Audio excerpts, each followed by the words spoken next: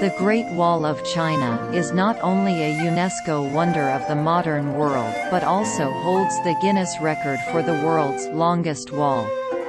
It has a length of 21,196.18 kilometers.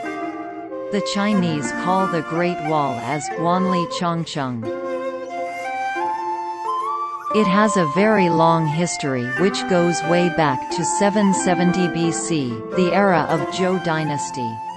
However, significant constructions of the Great Wall has been carried out under the ruling of Qin Shi Huang, who was the founder of the Qin dynasty and the first emperor of a unified China.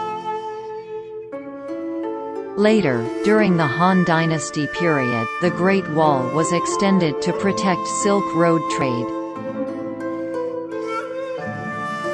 Most of today's Great Wall was built or restored in the Ming Dynasty during 1388 to 1644. Since 1644, when the Ming Dynasty was overthrown, no further work has been done on the Great Wall.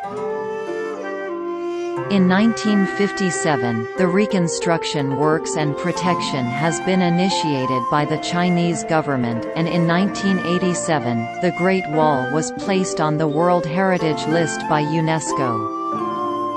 The main purpose of building the Great Wall was to protect China's north from invasions, and it was successful in stopping intruders to some extent, but it couldn't persist against large attacks.